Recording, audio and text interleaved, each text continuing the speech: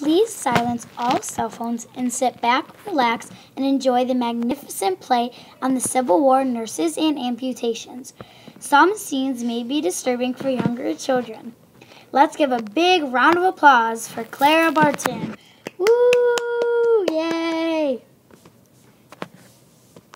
Most of you may think that all the women's jobs during the Civil War were working in hospitals as nurses. I, Clara Barton, followed the Union armies into battle. I tended the troops wherever they fell. I can vaguely remember giving so many amputations on people with any broken bones or any major blood vessel torn. I will be taking you on my journey of the longest, toughest day of the Civil War for me. Pew, pew, bow, bow, bow, bow. I see him, over there.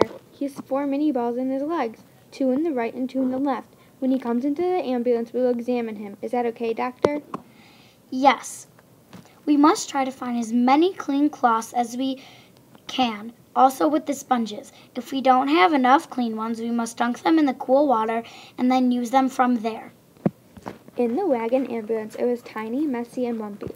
They were made for transporting the sick and injured soldiers. It seated at most 18 with 4 outside in the front and 14 of us on the inside. Our seats could turn into beds for 1, 2, even 3 soldiers to lay on. There would always be nurses, doctors, surgeons, and tools to do quick and simple things. This may include things such as patching up a small area of skin with stitches to just cleaning off the blood on someone's face. Ready? 1, 2, 3, lift. Place him on the operating table, please. I will get out the bone saw because I examined him on our way here to the field hospital. He broke his fibula on the right and the patella on the left. I figured that we can try to save his fibula. Come on, Clara. I need that bone saw immediately. Get me the bone saw. Quick, I will need to save this young man's legs. I can try to do this in about 10 minutes because there are many other soldiers in need. We don't have enough time, energy, and help to make this truly successful. I had to give Surgeon James a break because he has been working on the operating table for hours upon hours.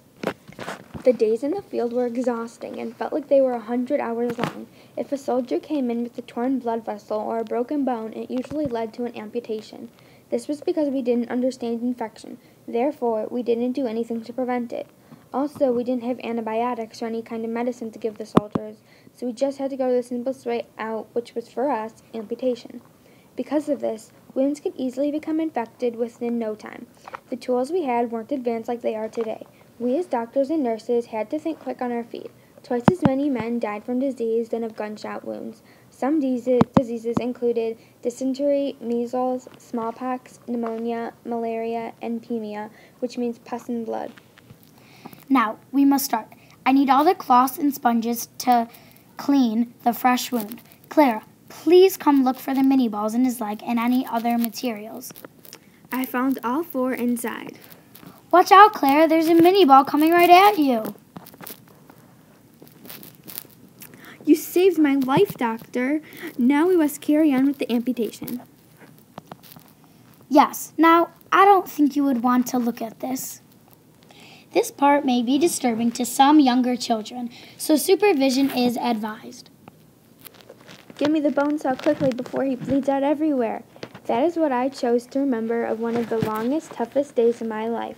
Nobody should have to go through what I went through on that day. Now, let's give a big round of applause for all of our actors. Woo! Thank you. Now, let's give a special thank you and applause for Clara Barton. Thank you.